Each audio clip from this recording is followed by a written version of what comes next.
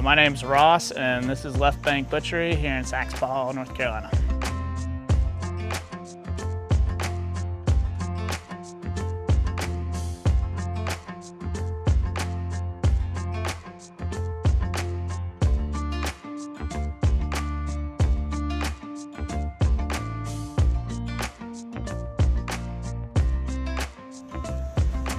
So this is a whole animal butchery. I guess that's what separates us from most butcher shops or meat markets that you would see. We bring in animals, pigs from Cane Creek Farm, which is right around the corner, about a couple minutes away. We bring in cows from Brayburn Farm, which is about 10-15 minutes away. Totally grass-fed beef, pasture-raised pigs. We bring in the whole animal, and then we get to making as many meals as possible out of it. We sell fresh meat. We cut up all kinds of different steaks that people are not familiar with, roasts. And then we also do a whole line of charcuteries and lunch meat products, different sausages, terrines and pâtés. We get soups and stocks, anything that we can make out of that whole animal. Cool, so we'll go in, take a look around, you'll teach us about different kinds of meats and cuts and all that kind of stuff. Yeah, let's go. Okay, so why is whole animal butcher, why is that such a rare thing? Well, first of all, it just takes a lot more work, and it's really the way that our meat industry has moved away from. So if you want to order more ribeyes, you call up somebody and the next day you have more ribeyes. So it's a lot easier.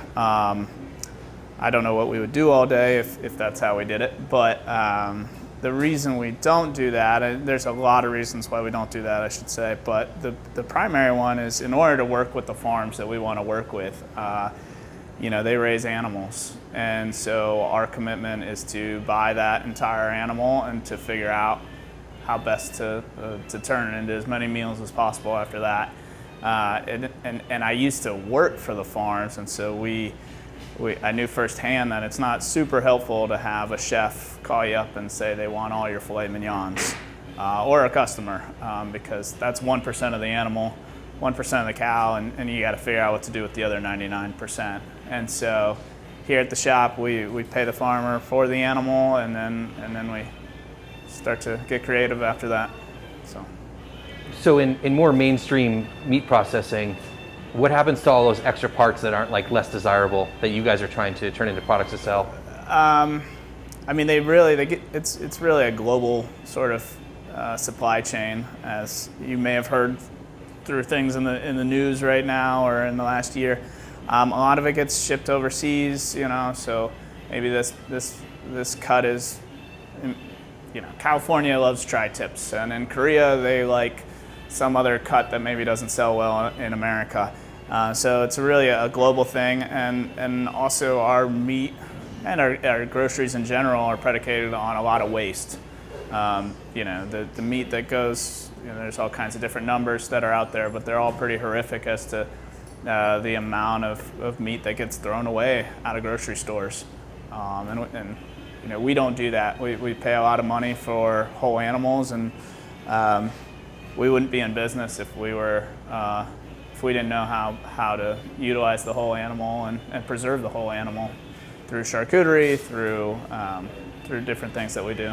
And another thing that's important to you is being connected directly to the farm and animals that they're coming in from pretty close by, right? Yeah, I mean, Cane Creek is around the corner, you know, 4 or 5 minutes away. Brayburn raises all of our cows, and they're about 10-15 minutes away. I actually used to work, there used to be one farm and I worked there, so yeah, we know exactly the story behind our animals. And also, it's been interesting to see during the pandemic, in particular, how many shifts have happened in our meat consumption as far as supply chain problems and everything else, and we haven't had any of those. Luckily, the slaughterhouses have been able to stay open around here, and we're committed to the farm, and the farm's committed to us, and we haven't changed our prices through any of this. Cool. I want to obviously show off the cool stuff that you're doing and the work that's really important. You know, being on the farming side of it, it's always interesting to talk to the people that are then taking the products and getting them to the customers, and that's an important part of the whole process here. So I want to take a look at some stuff that you got going on here, because it's like most people don't get to see inside of a place like this. So can we take a look around a little bit? Yeah, absolutely.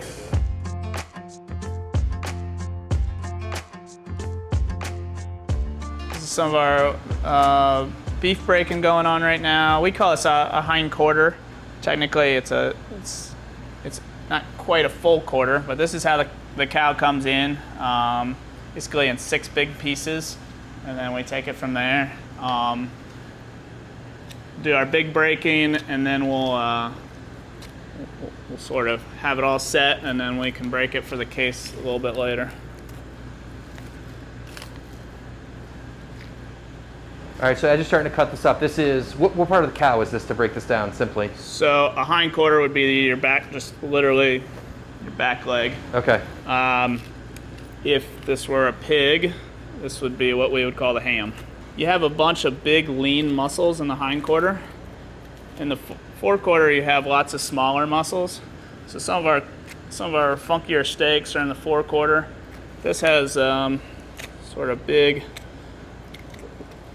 roasts tend to be more in the hind quarter. A lot of things that are good for making roast beef. The rouladen that we made this week, we made that out of cutlets from these big, lean, powerful muscles. So.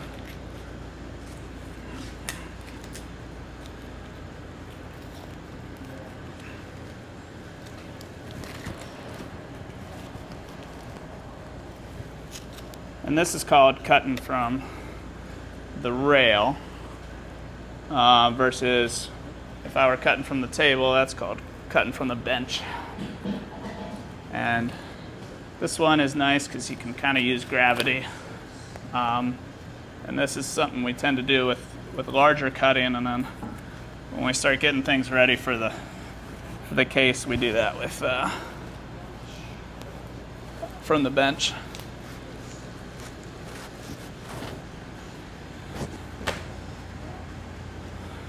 So that's the top round.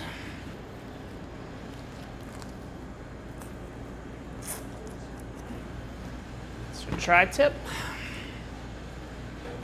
So what we do here at the shop is called seam butchery, or continental butchery. Seam butchery means we are literally finding the seam between muscles. So, probably the easiest example I can think of is, if you think of what a chuck roast is to most people, it's just like a big square. And, as you might imagine, muscles don't come as squares, right? So that's kind of our current way of doing butchery in America, is to just sort of find these big sections. So, for example, with the chuck roast, there's going to be some tough cuts in there, and there's going to be some tender cuts in that square, but you kind of have to cook it like it's all tough. And so what we do here is we pull out those individual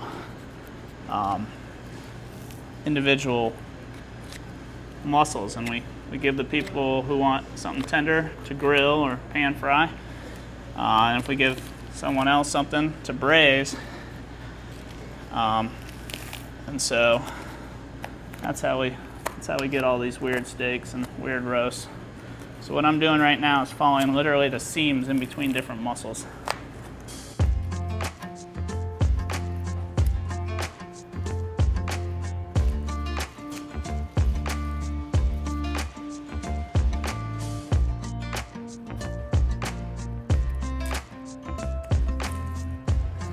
Here's the hind quarter, very roughly broken, not ready for the case, obviously.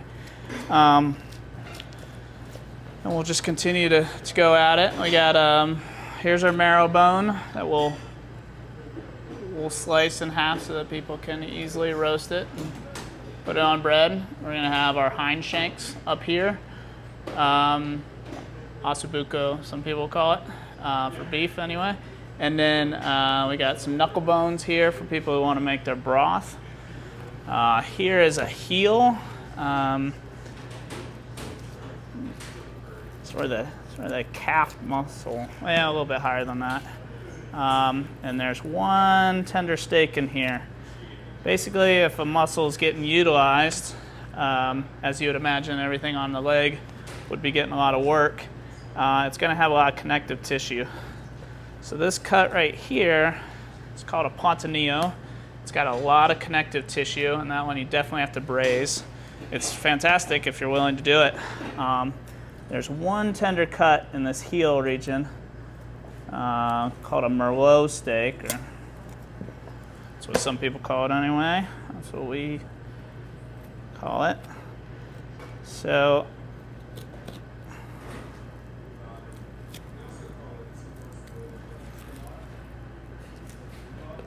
okay, so again, from that heel muscle, most of that would have just gone into a grinder for other people. The pontonillo is a great braising cut. This is just the side heel meat that we can turn into stew beef or trim. And then this, once I clean it up, will be called a Merlot steak, and this will be ready for the grill. You grill that like you would like a flank steak. So again, dividing it, and now we got something for the braising people, we got something for the grilling folks. This is called a picanha, and this we'll clean up, and this people like to grill as an entire piece. Actually, this and the tri-tip, these are two great pieces when you want to throw something big on the grill. Picanha has a really nice fat cap.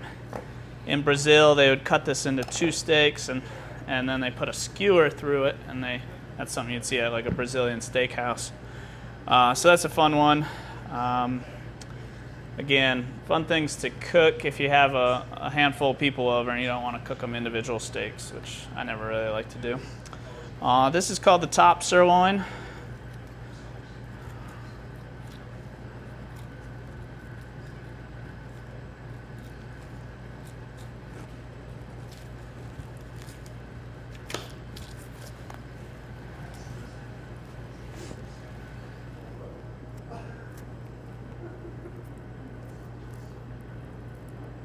There's a little seam that lives right in the middle of that. So we separate the top sirloin into two cuts. One is the top sirloin steaks, and the other one is a sirloin fillet, which is even more tender. Point people in that direction a lot, or people who like filet mignon. So here, I'll clean that up, and those will be little medallions. That's the sirloin fillet. Here we have our top sirloin. Has a nice fat cap on part of it. I think they make great steaks. Then we have our big, lean, sort of the butt muscles, really, of the cow, which on a cow are called the rounds. So we have the top round, which is the big one, and it's got a little cap on the top of it. That's what one of the cuts we're making rouladen with right now. We got the bottom, that's the medium sized, and then the eye round. And so we'll make roast beef out of all of these or other things. You'll see like eye round is an offering to put into pho, raw, and you drop it in there. And then lastly, there's the sirloin tip, and there's a couple roasts here that I'll pull out from that. And this is called the H-bone. That's your basically your pelvic, or the cow's pelvic bone there.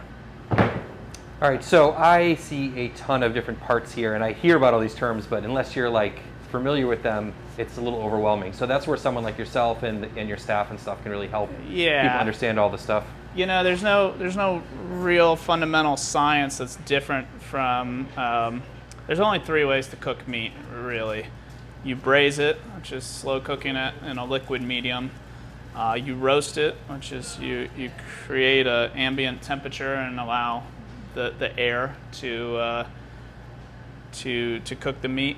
Or you do it through a direct heat, and that might be a skillet, that might be a grill, whatever. So yes, there's so many different cooking styles out there and different devices, griddles and grills and different skillets and everything else, but really the science is exactly the same. There's heat coming from a direct source, and that's transferring the heat through the steak. And so, first of all, we try to simplify it by reminding people that there's only 3 ways to cook meat. If you're smoking it, if you're smoking meat, you're putting it in an oven and adding smoke to it.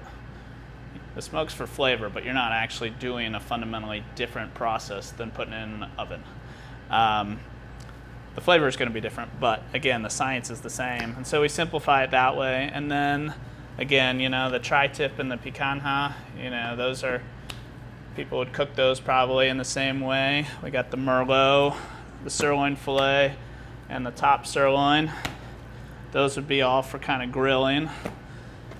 We got some braising cuts here, and then we have some larger roasts. So braise, roast, grill. Cool. Or pan fry or whatever you want. Okay, and so I know you're handling meat all the time, but what are some things that you look for with like good quality meat when you're looking at it in terms of like from a butcher standpoint, but also from a person trying to buy the meat? Like, what are you looking for? Yeah. Is it like color, texture, like what kind of things?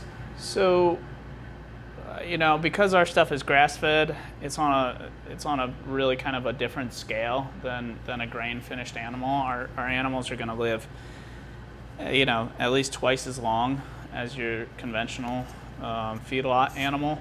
And with time, no matter what the animal, whether it's turkeys or pigs or cows, the more time that it's on Earth, the more flavor it's going to have. Grass-fed beef is a real catch-all term because it's not super hard to do grass-fed beef. It is hard to do grass-fed beef well, and this is a really beautiful cow. I am looking for that fat cover on it. This is nice. There's a lot of people doing grass-fed out there because there's starting to become a demand.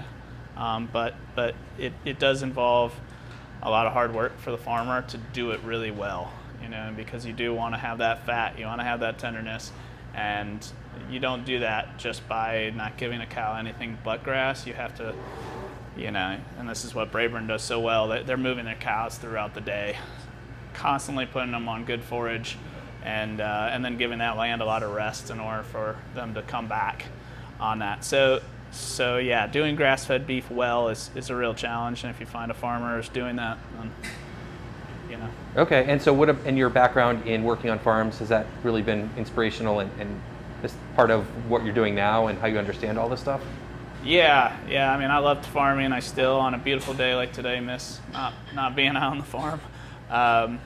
Yesterday when it was raining all day, I didn't mind being inside. But I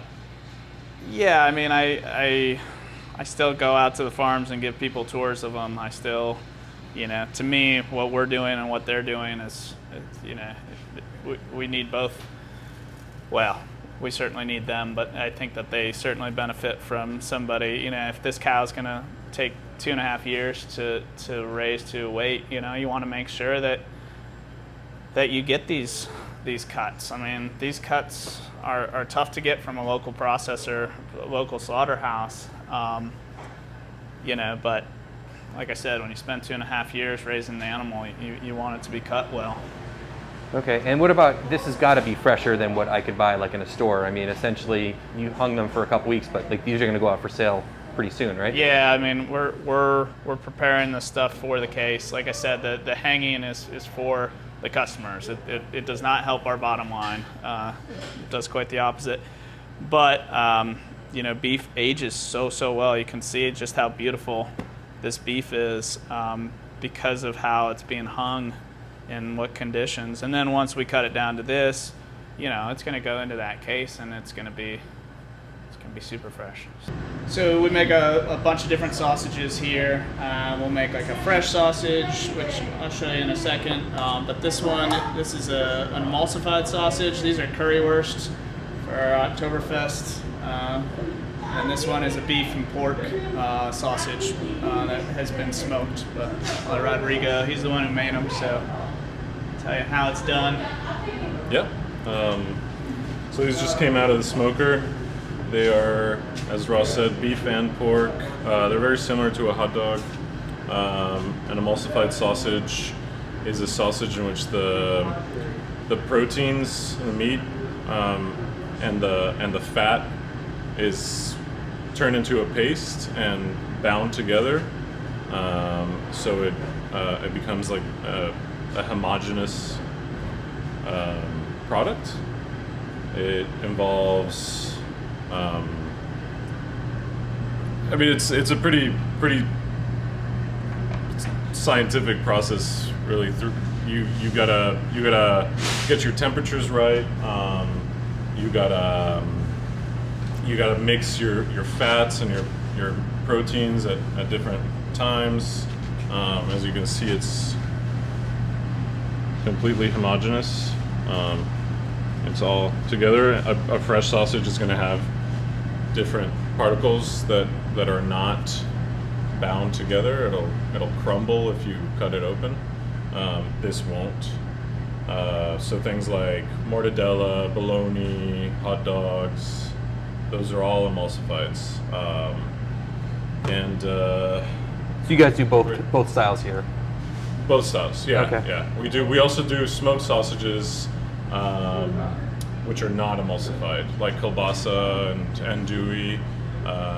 Those actually, it's larger chunks of meat that go into the casing, and in the cooking process they bind together. So, but once you cut into it, you can see the isolated, pieces of fat and meat. So this is andouille.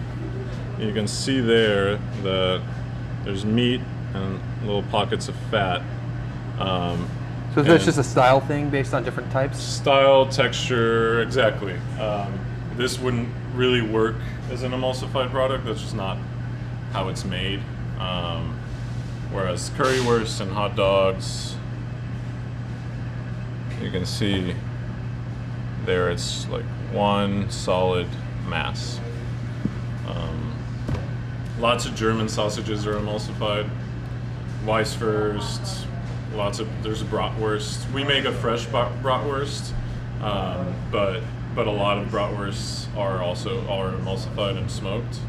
All right, so we're gonna go make some sausage today too? Yeah, we'll make some sausage.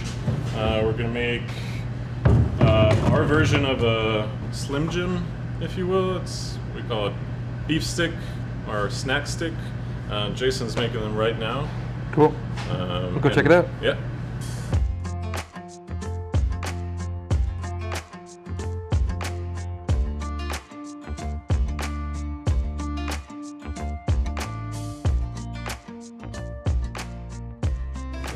Most sausages we do with natural casings, either lamb or pork casings. But for our salamis, Braunschweigers, things like that, pepperoni, mortadella, we use a synthetic casing. Traditionally you'd use a beef middle, which is a beef intestine that's quite large, but they're a little difficult to source, and these are cellulose and they actually hold up really, really well, and they're super strong. So, to do salami, I'm just going to fill this thing up. We always get them wet so that they're more pliable. You don't want to stuff a dry casing. And we want to pack it in there tight. Anything that's not in there nice and tight is going to give you air pockets, which is going to give you kind of a unsettling texture when you slice it. So I keep a nice tight grip on it. Really pack it in. So most of our sausages and things that we do are pork based, but our salami coda is 100% beef.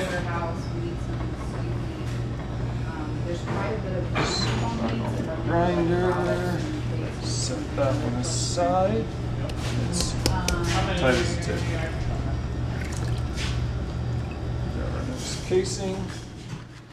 All right, so, and then the mixture is depending on what kind of product you're making, and is that like recipe specific for what you guys have? Yeah, we have, 50 or 100 recipes that we developed here in the shop for different sausages that we do.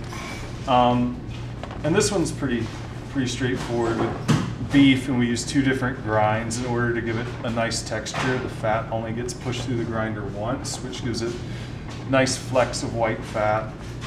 And it's pretty straightforward. You know, salt and pepper, coriander. There's a little bit of Worcestershire in here. It's a very straightforward salami. So now, All right, so what's going on in that machine there? Is that just like basically a press?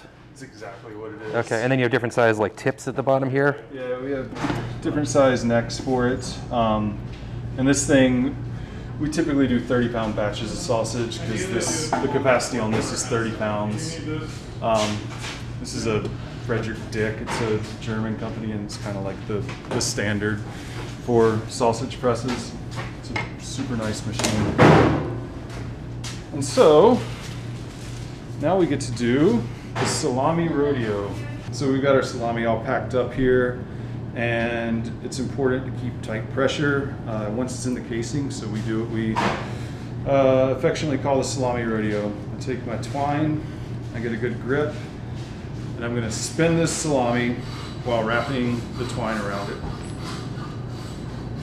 And as you do it, it tightens the casing down around the salami. All right, and now I'll tie it off. You can see how effective it is at giving you this like really nice coil here. It basically cinches down the top of the salami. And then what happens with the salami after this point? So I'll prick it with the sausage prick. What that does, it allows any excess moisture to evaporate out because it will hang overnight. So it'll hang overnight, and then tomorrow it'll go into the smoker for a sausage this size. Depending upon how full the smoker is, it'll take 6 or 7 hours probably. Goes back into the smoker for a night, or I'm sorry, goes back into the walk-in for a night, cools down, and so this will be in the case on Saturday. And I'm trying to hit any air pockets I see so that the case can harden around it. And there's one salami coated. All right, so people are coming into a shop like this, the products are going to look very different probably than going to a supermarket or something like that. Can you talk about some of the different products that you offer here? Yeah, because we're bringing in the whole animal. You know, if you go to a grocery store, you might have a choice between maybe 3 steaks, some ground beef, maybe a couple roasts. Instead, I'd say we probably have 20 different steaks here, and a lot of them people are not familiar with. So a lot of what we do is help people be successful in their kitchen. And that's what we're here for. That's when you show up, you're always going to talk to a butcher, you're going to talk to people who have worked in the restaurant industry or who are avid home cooks. And yeah, so we'll have, like I said, maybe 20 different steaks that are available. We'll have tons of different roasts. Yeah, got all of our beef here. We didn't bring in a lamb this week, but we also do lamb. Got our pork over here, a couple fresh sausages that we made. We're sort of doing an Oktoberfest themed week this week, just to maybe keep ourselves entertained, keep our customers entertained. So we have a beer sausage that we made with the brewery, which is Haw River Ales. They're Bavarian lager. We made a beer sausage with that. We made a bacon bratwurst. And then we made a currywurst, sort of like a curry flavored hot dog, so to speak. And then the guys are making rouladen right now, which is a beef cutlet that's got mustard and bacon and pickles in it. So anyway, just something to sort of change it up because the animals always kind of come in the same. All right, so you got some stuff that's like really fresh, some stuff that's aged, is that right? Yeah, so we hang our cows for about 2 weeks. That's something that we do for the quality of the meat. That happens at a slaughterhouse, then we bring it in, start cutting it. And so can you explain why that's important? Yeah, I mean, the big guys don't do this because you lose water weight, and ultimately that's what you're selling is stuff by the pound. But we do it because it tenderizes the meat. You lose a lot of water, which is actually beneficial to the flavor. There's sort of enzymes breaking it down, making it more tender, more flavorful. So yeah, we go about 2 weeks, and then we bring it in. I came in yesterday afternoon, we start cutting it. That's what's in the case right now. Our pigs, they'll hang about 4 days, so a little less on them. We bring them in and start cutting them. And so everything on the bottom shelf is going to be all of our fresh meat. And then on the top shelf, that would be our charcuterie offerings. So lots of different lunch meats. We don't do any dry cured stuff, but we do lots of things, lots of terrines and patés and things for a good charcuterie board, but also some staple kind of lunch meats. You know, what we're really trying to do here is like help this community have access to really good food, and I think you do that through accessible things like lunch meats and soups. And is it the fanciest stuff in the world? No, and we do some fancy terrines and patés, but I think if you're really gonna sort of make an effort to change the way people eat, you got to do kind of those everyday items. Absolutely. So what do you got going over here in this case over here? Yeah, here's some of our frozen stuff. So because, for example, since they're coming in whole animal, they're obviously coming with lots of bones, and you know, a big thing of whole animal butcher shops is really, you know, it's not just breaking the animal, but what do you do with all those parts that take extra effort? So, you know, we got our pho broth here, we make a ramen broth, we make a bunch of different soups in addition to that, pozole, and then we just have our regular meat stocks. You know, different meatballs here. We got a Moroccan meatball, Italian meatball, we got pho meatballs, so you can get your pho, you can get your meatballs, we can thinly slice some beef for you, and you can have pho at home. So that's pretty cool. Yeah, different offerings like that. Ross, a big part of what you guys offer is not only awesome products, but when people come in, you have to sort of coach them a little bit and teach them, right? Right. Is that a big part of what you have to do here? Yeah, you know, like I said, there's only so much of the prime cuts on an animal, and also sometimes these animals cost a lot of money, and you know, eating ribeye every single night is not in most people's budget. And so, you know, luckily the whole world has been eating whole animals with a whole animal approach for a long time, and that's why all the great dishes throughout the world really have been generated with that in mind, of utilizing the whole animal, utilizing the bones and the lesser known cuts. So a lot of what we do here is educate people about all those other cuts. I mean, we have to from a business standpoint, but we also want people to love cooking and to feel comfortable in their own kitchen, which is a pet peeve of mine, that I feel like people feel intimidated, maybe too many cooking shows, or you know, feeling like they need to be a chef. So, you know, first of all, we bring in tons of different steaks here, and we'll educate people about those different ones, but also, you know, bringing in like rices and beans and grits that are raised right down the road, and sort of reintroducing people to some dishes that utilize meat, but maybe not as the singular focus on the plate. So instead of the ribeye on the plate, you know, have you actually made red beans and rice? And you know, so we make tasso ham all the time in the case, and the tiniest bit of that can flavor a whole dish. And it's super inexpensive. We have lots of recipes and talk to people a lot about braising and other ways to utilize some of those lesser known cuts, but ones that if you know what you're doing, they can be every bit as delicious as the prime cuts, sometimes more so. And we all like talk about sustainable food, but part of it is like sustainability in that like we're using the whole animal. We're like taking the most out of it. We're stretching as far as possible. Exactly. I mean, that's kind of my goal right there. It's like not how many animals can we go through or anything like that, but how can we actually stretch these animals as much as possible?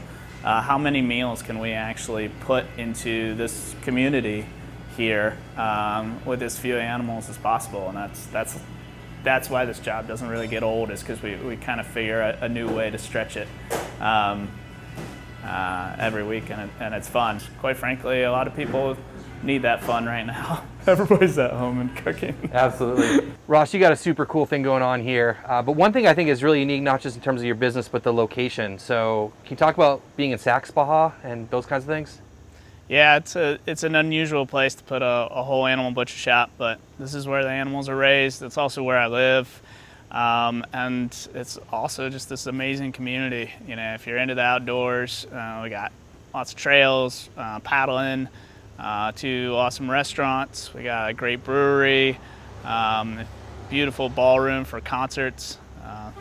It's kind of all the things that I want. So some great businesses, some great people here as well. I've interacted with people here over the last few years, and it's just incredible. So where can people find your products? Obviously here at the shop, but anywhere else locally? Yeah, and also our other shop is Alimentary at Left Bank. That is in the Transfer Company Food Hall in Raleigh. Beautiful food hall that they've put together on the southeast corner of downtown. We teamed up with the team over at Mother & Sons restaurant, and so we're taking all this meat, and we have all that fresh meat, but then we keep going with it even further. So we're doing lots of sandwiches, but also hand-rolled pastas, and sort of imagine an old world Italian sort of market and deli. Well, I really appreciate and admire all the work that you do. I'll leave links down below for all your information, and thanks again for taking time to show us around today. All right, thank you.